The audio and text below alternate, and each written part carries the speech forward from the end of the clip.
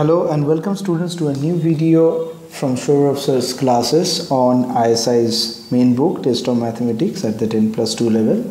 Here I will be solving some of the selected questions which some of you have requested me. This question is requested by Ashish. This is a 466th MCQ question from the book Test of Mathematics. So they have given, I hope you have the book, it will be easier for you to proceed. So they have given a question, trigonometric question, cos theta plus cos 2 theta equal to minus 1, that is given. And here theta lies between 0 to 360. So they have simply find the number of different angles that theta can satisfy. So this thing is happening. So putting everything in one side, we can take cos theta common. So 2 cos theta plus 1. Okay, 2 cos square theta actually. So simply this give you cos theta equal to 0, that is theta equal to pi or 270 degree. No, actually pi by 2, 90 and 270. Okay, so like pi by 2 and 3 pi by 2. And another one, 2 cos theta plus 1 equal to 0 gives you theta equal to cos theta equal to minus half. So which makes theta equal to 120 and it's double like 240 degrees. So simply there are 4 possible solutions. So the option B is correct in this case. Now we are proceeding to the next question. This one is question number 195. Okay. So I'm giving you just a minute time. Just go to 195 in your book. You can see the question. I hope that if you don't have it, I'm also telling you what is the question in 195 requested by Priyanka. So this question says let S equal to 1 to ... 100. Okay, so the number of non-empty subsets A. The number of non-empty subsets A of S such that the product of the element of A is even. So we need to find the number of non-empty subset. Non-empty subset where the product is even. Okay. So in this case we can select at least one even number. So like 50C1, 50C2. In that way we can proceed to 50C50. Utilizing the formula, we can write is 2 to the power 50 minus 1. And we can select any odd numbers formation like 50C0, 50C1, ... 50C50. So this is only 2 to the power 50. So the total number of subset is the product of these two. So this is 2 to the power 100 minus 2 to the power 50. Or simply option A is the correct answer here. Next request is another closer one, 198. So in 198 number question, they have asked, consider quadratic equation from the form x square plus bx plus c equal to 0. And the number of such equations that have real roots and coefficients b and c from the set, and the set is also given 1, 2, 3, 4, 5. B and C may be real A's. Now they are fine. So remember that B square equal to A square greater than 4C, because A equal to 1 in order to the discriminant to be positive. So it's to be positive. So B cannot be equal to 1. So B not equal to 1. So if B equal to 2, C equal to 1. If B equal to 3, since C has two possible values 1 and 2.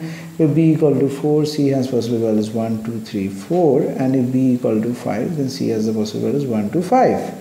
So simply total number of equations is first in this case 1, second there is 2, then 3, no, then 4, and then 5. So 12, hence option C is correct. Next we are proceeding to question number 207. This one is a request and the name is not mentioned over here. Okay. Anyway, I'm going to solve A greater than 0 given B greater than 0, A not equal to 1, B not equal to 1. Then they find the number of value of x which satisfy this given equation, and the equation is like log x base A log x base b equal to log b base a. So if something like this is happening, so just split the log in this way, and this is log b by log a. This will be cancelled out, so log x whole square equal to log b whole square, because a anyway is cancelling out. And here log x equal to plus minus log b, so x equal to b or 1 by b. So there are two solutions and option B is correct. Next one is also from log 2209 number question. So this question they have given log of 27 base 12 equal to a. They have to find log 16 base 6. We need to find it out. So log 27 base 12 is a. So log 27 by log 12 is also a. And you need to split it as small as possible. So this is 3 log 3 and this is 2 log 2 plus log 3 equal to a. And by further splitting this portion and taking the 3 in the other side, we can write 2 log 2 by log 3 plus 1 equal to 3 by a. And again putting all these things in this side, we can just write log 2 by log 3 equal to 3 minus a by 2a. So finally log 3 by log 2 will be 2a by 3 minus a. So simply in this case 2a by 3 minus a. So option C is going to be correct. Okay.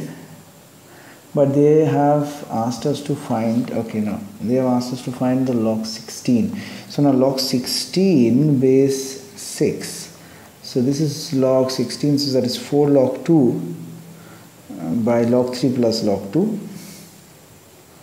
So it's going to be rewritten as 4 divided by log 3 by log 2, dividing the numerator and denominator by this, and this is plus 1. Just putting the value here 4 by 2a by 3 minus a plus 1, we can get it that the final value is 4 into 3 minus a by 3 plus a, hence makes it option B is the correct option. Now another request is question number 234. This question they have asked about the number of points at which the curve cuts the x-axis. There is a curve given. Okay, that is y equal to x6 x cube minus 2. So we need to find the number of points the curve cuts the x-axis. So for x-axis cut we put y equal to 0. So we just solve it. So this will be x cube plus 2 x cube minus 1.